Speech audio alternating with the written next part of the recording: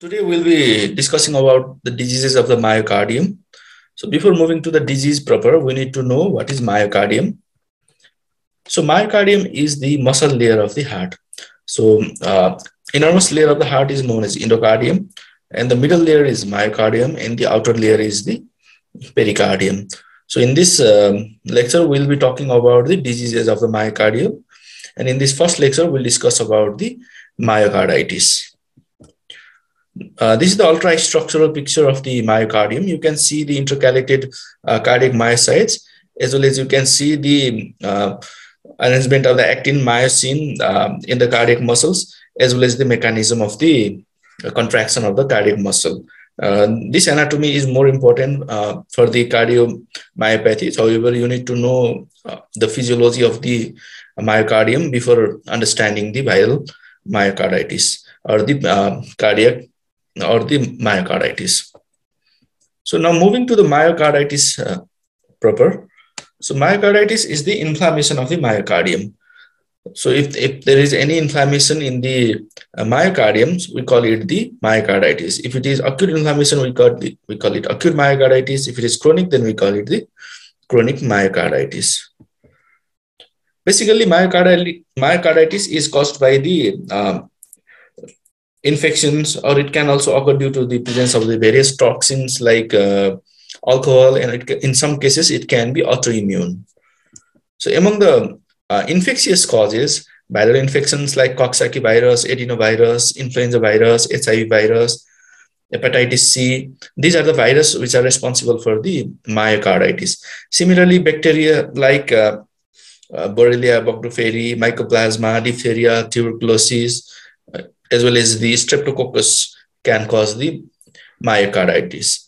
Similarly, there are some protozoal causes like Trypanosoma cruzi, Toxoplasma, and the African trypanosomiasis also can cause the cardiomyopathy. Similarly, fungal infections like aspergillosis, blastomycosis, and candidiasis are responsible for myocarditis in some cases. Similarly, we should also consider the some parasitic infestation as a cause of the myocarditis in specific cases, as well as we have to consider scrub typhus, Q fever, or the Rocky Mountain spotted fever, which are the rickettsial diseases as the cause of the myocarditis. However, viral myocarditis is one of the most common cause of myocarditis. Among the autoimmune disease, SLE, systemic sclerosis, rheumatoid arthritis, sarcoidosis, and the hypersensitivity reaction to the various drugs like penicillin, sulfonamide, lead, carbon monoxide can cause myocarditis. There are some other non-infective causes like giant cell myocarditis and eosinophilic myocarditis also. You can see in this picture the presence of the non-caseating granuloma in the myocardium, which is suggestive of the sarcoidosis leading to the myocarditis. So among the drugs and toxins, alcohol is the most common cause of myocarditis. Similarly, other drugs like anthracyclines, including doxorubicin, and also the drugs like clozapine, cocaine, amphetamine, and the lithium, they are also responsible for the inflammation of the myocardium. You need to know few of these agents because they are frequently asked in the examination. So we need to understand the pathophysiology of the myocarditis. Most of the time, it can be either due to the direct infection of the myocardium or the effect of the circulating toxins. And in case of the viral myocarditis, it occurs after the initial viral symptoms. It is the most common cause of myocarditis, and the susceptibility for the myocarditis following the viral infection increases if we use glucocorticoids, immunosuppressants, or if we use any kind of the radiation therapy. Then these things can increase the chances of myocarditis following the viral infection. You should also know that if the myocarditis is due to the Lyme disease, it is associated with the AV block. This is frequently asked as MCQs in the exam. Similarly, the toxins or drugs, they can also directly injure the myocardium, or they can cause the hypersensitivity reactions, and these hypersensitivity reactions may be associated with the myocarditis. So you should know the various causes of the myocarditis and how they can cause the inflammation of the myocardium. This picture shows the pathogenesis and progression of the viral myocarditis. We'll be focusing on the viral myocarditis because it is the most common cause. So when a virus enters into the myocytes, there will be the replication and the protein expression. When there is viral replication and the protein expression, body will start to act against them. So there will be the release of the cytokines as well as the activation of the lymphocyte and the formation of the antibodies against the pathogen. These immune response will try to suppress or cure the viral infection. However, if immune system or the immunity of a body is unable to suppress the infection, then there can be the persistent or the latent viral infection in the myocardium. And this persistent in the latent infection later on can cause chronic dilated cardiomyopathy because of the antibodies formation against the pathogen surface antigen and the myocyte proteins, leading to the chronic inflammation, and that results in the formation of the dilated chambers of the heart, leading to dilated cardiomyopathy. So you should understand how a viral pathogen can cause the myocarditis and which can later progress to the dilated cardiomyopathy. So the patient can present in one of the four ways. Many patients may present with a fulminant myocarditis, which is characterized by initial viral prodrome or the influenza-like illness, and then suddenly patient develop the heart failure and they can land up to your hospital in the cardiogenic shock. So that is the presentation of the fulminant myocarditis. Similarly, some patient will present with the longer period of the symptoms of the heart failure, and this acute myocarditis can lead to the dilated cardiomyopathy as shown in this picture. In this picture, you can see that the cardiac chamber, basically left ventricle, has enlarged, as well as there is some enlargement of the right ventricle. And the next way of presentation is chronic active myocarditis. This is a rare presentation and it is usually associated with the chronic myocardial inflammation, and in long term, patient can present with the dilated cardiomyopathies, or they can present with the arrhythmias. And there is a next presentation, which is the chronic persistent myocarditis, which is characterized by the focal myocardial infiltrates if you perform the endomyocardial biopsy. And this persistent myocarditis can cause chest pain, and the patient can present with the arrhythmias without necessarily causing the ventricular dysfunction like in the other presentations. So these are the four ways how a patient with a myocarditis can present to your clinic or hospital.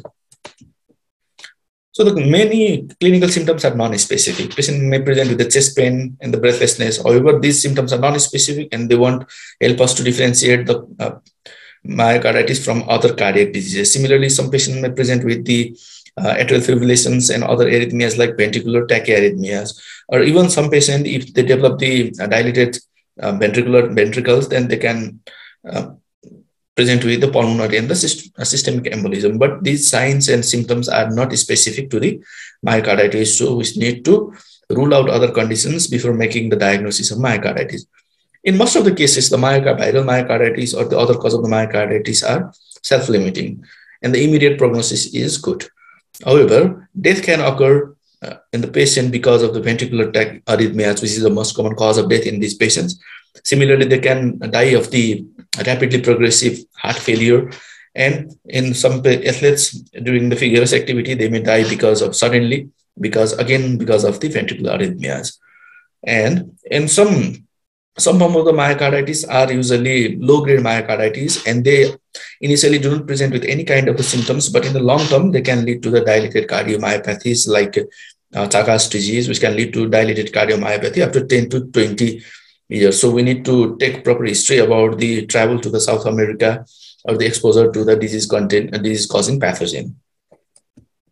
So for the diagnosis of the myocarditis, we need to exclude all other causes of chest pain, shortness of breath, or similar presentation like acute pericarditis can present in a similar way. Similarly, myocardial infarction and other cardiac diseases can present with a similar presentation. So we need to exclude all those diagnoses before making the diagnosis of myocarditis.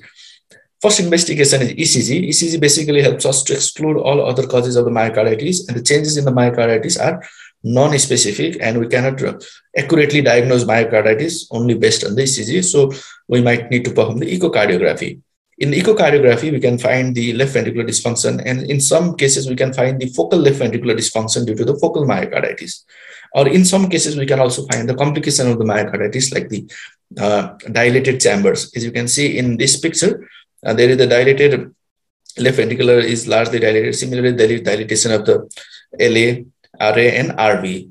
So these are the features of the myocarditis in echocardiography. In some cases, we might need to perform the MRI. The MRI is expensive and not easily available. So it is only done in some selected patients. And MRI basically shows the diagnostic pattern of the myocardial inflammation or the infiltration. As you can see in this picture, this is a ventricular cavity. This is myocardium. And you can see this enhancement of the gadolinium in the myocardium. So this is suggestive of the inflammation of the myocardium. So MRI can show the increased tissue edema, and there can be the gadolinium enhancement, particularly in the mid-wall region. So this will help us to diagnose the myocarditis. In the next investigation, if we want to further confirm the diagnosis, is endomyocardial biopsy. In the endomyocardial biopsy, we can see the lymphocytic infiltration as well as polymorphonuclear cell infiltration along with the myocyte necrosis. So in some cases, we might need to perform the endomyocardial biopsy. Similarly, in the biopsy sample, we can do the PCR test to see for any genome of any organisms that are responsible. So, however, this endomyocardial biopsy is an invasive test and is not done routinely because treatment is basically supportive. And in the blood, in the initial stage of the myocarditis, there can be the increase in the troponin I, troponin T, and the creatine kinase. However, these are also non-specific signs, non-specific tests, and they can be false positive or in case of the myocarditis. So they won't help us in the diagnosis, but they will support the diagnosis. So we may need to do these tests. So once the diagnosis of the myocarditis has been made, we have to treat the patient. Treatment is basically supportive. We need to treat the patient for the cardiac failure or the arrhythmias. And if the patient have developed the dilated cardiomyopathy, we might have to treat them as the patients with heart failure with reduced ejection fraction. And other supportive treatment include the avoidance of the intense physical exertion, because it can induce the fatal ventricular arrhythmia that can lead to sudden death. Similarly, we should not use glucocorticoids and immunosuppressive agents because there is no evidence of the benefit in the myocarditis. In some cases, if we can find the organism and if the disease is treatable, then we might use the antimicrobial therapy, but only in the selected patients. Similarly, if the patient doesn't improve on any heart failure medication or after the supportive treatment, then patient might require the cardiac transplantation as the definitive treatment. However, cardiac transplantation is a big surgery and the donors are not available properly, and it is not done in the many centers.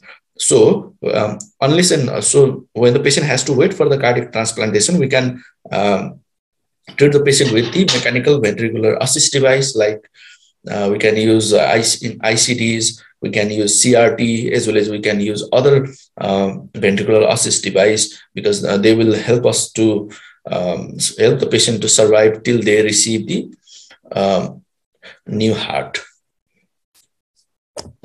So thank you very much. This was about myocarditis. We'll discuss about cardiomyopathies in our next lecture.